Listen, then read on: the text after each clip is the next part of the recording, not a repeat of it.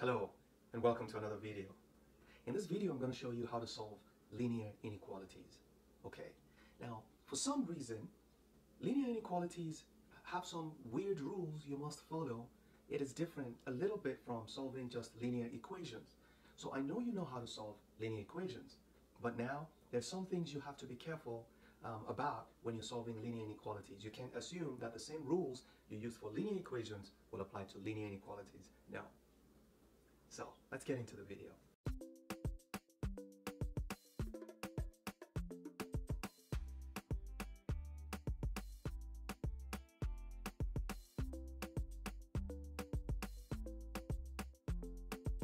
So my strategy in this video is to take one question at a time and use it to explain some of the rules you need to know. So look at this. If this was an equation, you know what you would do? You can just solve it. Okay. Okay, so let's solve this. What would you do? We're trying to isolate x.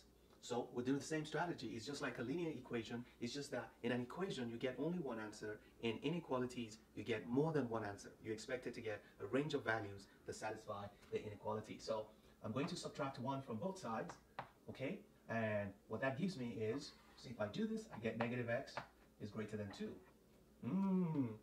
But remember, whenever you solve an equation, you're looking for x, you're not looking for negative x. Okay? You're looking for x, you're not looking for negative x. So there are two ways you can actually solve any equation that has a negative sign attached to the variable. Okay? Do not conclude that this is your answer. It's not your answer. You need to get x. So one way I can do that is to move the x to this side and bring the 2 to this side. And you see, when this goes here, it becomes, if I don't switch the sign, it becomes positive x, and this 2 becomes negative 2. Okay, so, and because the arrow is facing x, okay, always remember that. You have to keep it. If negative 2 is greater than x, then x is less than negative 2. So I can write that as my answer, x is less than negative 2. That is one way you can solve this. But it's not the most beautiful way. Okay, now, the most beautiful way is to take this expression. So, watch this. What I'm going to do is write negative x is greater than 2. And I'm going to divide both sides or multiply both sides by negative 1. Okay? If I multiply this by negative 1, multiply this by negative 1, what happens is this becomes x and this becomes negative 2. However, whenever you multiply or divide both sides of an inequality by a negative number, you must switch the sign. So this is the same thing as this. Now you see how I moved it to this side, then I switched it again. That might confuse some people. So the best strategy is divide both sides by negative 1, by whatever is the coefficient here, and then that's it. Whenever you use a negative number to divide both sides or multiply both sides in inequalities, you must switch the sign. See, we don't do that in equations because there's nothing to switch. So that's the first rule I just showed you. Now, how do you present this answer in inequalities? There are many ways you'll be required to present your answer. One way is to use what you call set notation. Okay, and for set notation, well, this is just part of the set notation presentation, but the actual way to present this is to write this wiggly sign and say x is the set of, so this is a long line, of all x less than negative 2, and then you close it out. That is what you call set notation. And what this means is any number less than negative 2 will satisfy this inequality. Any number less than negative 2 will satisfy this inequality. Remember, so if we're talking about the number line, how would you show this on the number line? That's another way. So we have this first way. Now let's go to the number line. If this was the number line, you're going to mark negative 2 will be with a circle, empty circle, okay? And this is negative 2. But this side will be shaded because every number to the left of negative 2 will satisfy this inequality. That's one way to present your answer. The third way to present your answer is called interval notation. And interval notation tells you, okay, where did we start? If we want to write this as a group of numbers, where will we start? Well, you're going to start from negative infinity, okay? So your interval notation will be like this. Negative infinity, and where will it end? It will end just, or it starts just after negative infinity, whatever that is, and then it's going to end just before you get to negative 2. That's it. So these are the three ways your answers may be presented, and this is the solution for the first one. Let's take the second one. I may not have to explain anything special here since I already explained a lot in the first one. Let's do it. So for the second one, we're just going to solve it, okay, like an equation, while taking note of all the rules that govern inequalities. So this is going to be 2 minus 4x minus 4 is greater than 8. Okay, I'm going to leave this here and move these numbers to the other side. So that gives me negative 4x is greater than 8 plus 4 minus 2. And so I have negative 4x is greater than 12 minus 2 gives me 10. So now I'm about to divide by negative 4. Divide both sides by negative 4. So remember, I have to switch this sign as soon as I do that. If I divide both sides by negative 4, I'm going to have x left here, and this is going to be 10 over negative 4. Okay? But this sign is going to switch to the other one. So I have x is less than negative 5 over 2. And you see, that's the end of all the calculations. Okay? Let me just present my answers. My answer. Okay? Well, there are many answers to this because it could be any number less than negative 5 over 2. So using set builder notation, I said set notation is set builder notation. Let me write it. Set builder notation. Okay? The set builder notation is actually your answer. You just need to make it fancier by saying there's a wiggly wiggly, and then there's an x, there's a long line here. So you say that this is the set of x such that x is less than negative 5 over 2, and then you close it. So this is the symbol for set. So you read it this way. It is the set of x such that x is less than negative 5 over 2. That's set builder notation. If you want to use the number line to show your answer, all you have to do is, because it's strictly less than, this is going to be like this, and then it goes this way. Okay, and this is negative 5 over 2. If you want to use interval notation, well, it starts from here. Where is this point? That's negative infinity, and it stops just before you get to negative 5 over 2. So interval notation will be like this, negative infinity to just before negative 5 over 2. Okay, so remember, the reason why we use the curved brackets or parentheses is because this number is not part of the answer. This number also is not a part of the answer. Okay, but they're just after, this is just before, and this is just after the solution because it's not a part of it. So that's the solution to this one. Let's go to number 3. So this is number 3. And if you want to freak out some people, just throw a fraction into a problem and they're going to freak out. Well, there's no freaking out here because it's very easy to get rid of any fraction in an inequality or even in an equation. Just look at all the terms that are fractions. This is a fraction, this is a fraction. What's the denominator? Well, it's 2. So just take that number 2, which is the LCM in this case, which is what you always look for, the LCM. Use the LCM to multiply every single term in the equation or the inequality, and you'll be done with fractions. So let's do that. So I'm going to multiply this by 2. I'm going to write it so you see what I do. This is going to be 2 multiplied by 3 over 2x plus 2 multiplied by 5. Every single term, do that. 2 multiplied by 5 over 2x is less than 2 multiplied by 4x minus 2 multiplied by 3 into x plus 1. Okay? I didn't have to write it that way, but I wanted you to see all the terms in the inequality. I could have just done it mentally and multiplied. Okay, now if we multiply this 2 by this 2, this cancels this out. Remember to cancel out and don't multiply the top, okay? Because you're just multiplying, okay? So if this cancels this out, we are left with 3x. This becomes 10. This 2 will cancel this out.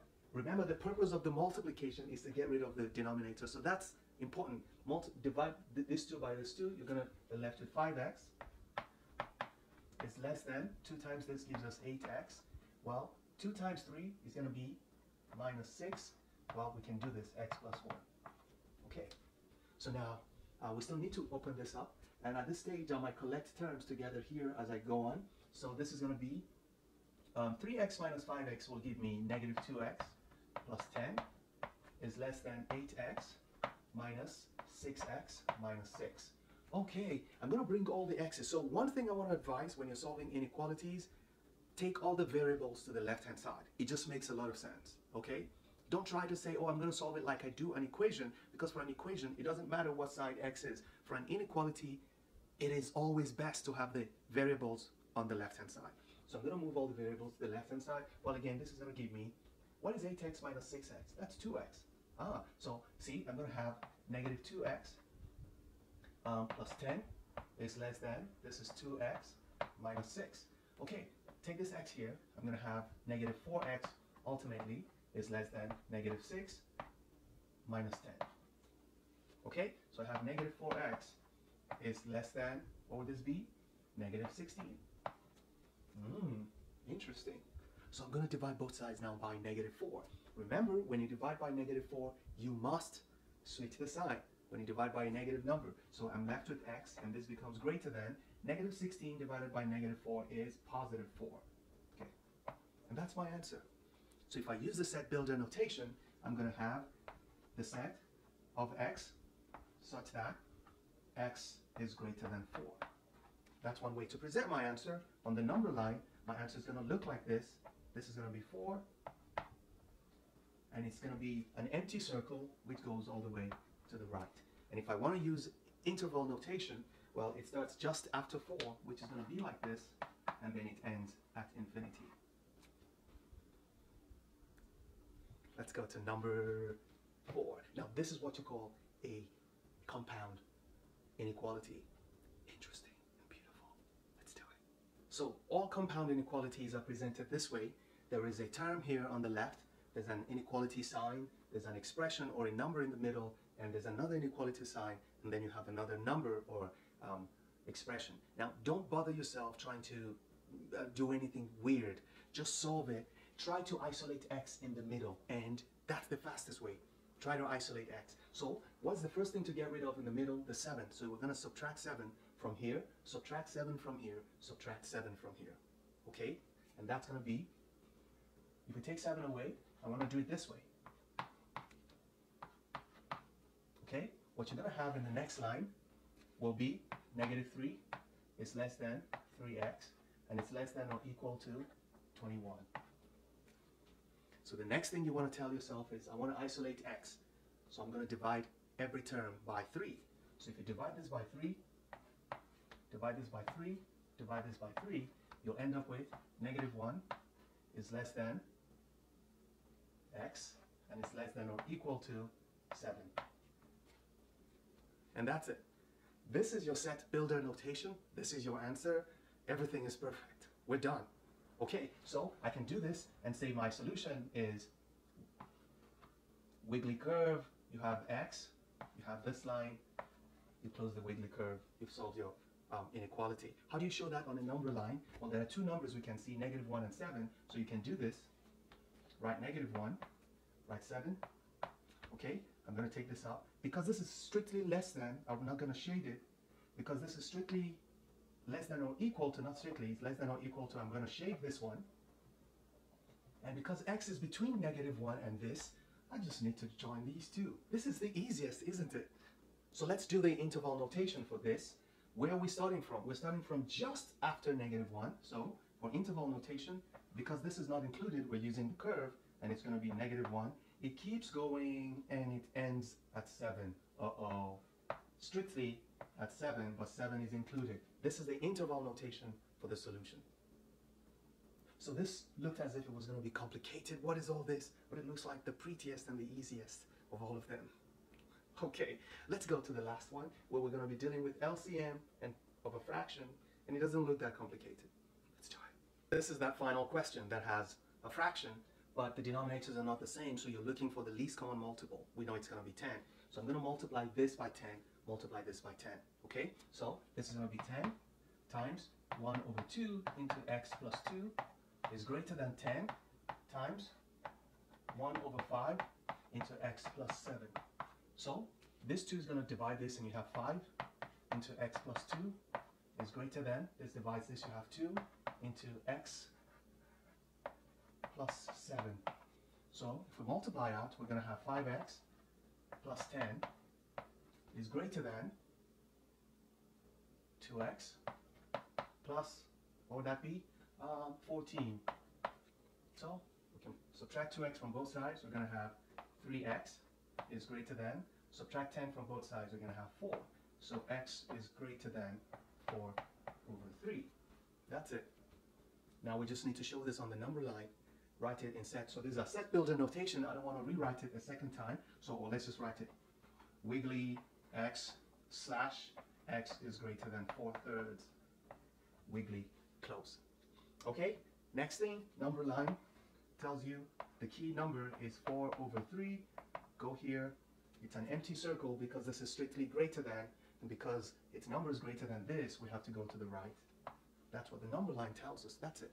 And set builder notation is done, number line is done. What other thing is missing? Interval notation. Well, we're starting from here, not here, just after this. So because we're starting from just after this, we're going to write 4/3 with the curve. And where are we going to stop? Well, we're going to stop just before infinity. And that's it. If you learned something in this video, make sure you give it a thumbs up. If you're not subscribed, please be subscribed. Trying to reach 1,000 subscribers. Never stop learning. Those who stop learning have stopped living. See you in the next video. Bye-bye.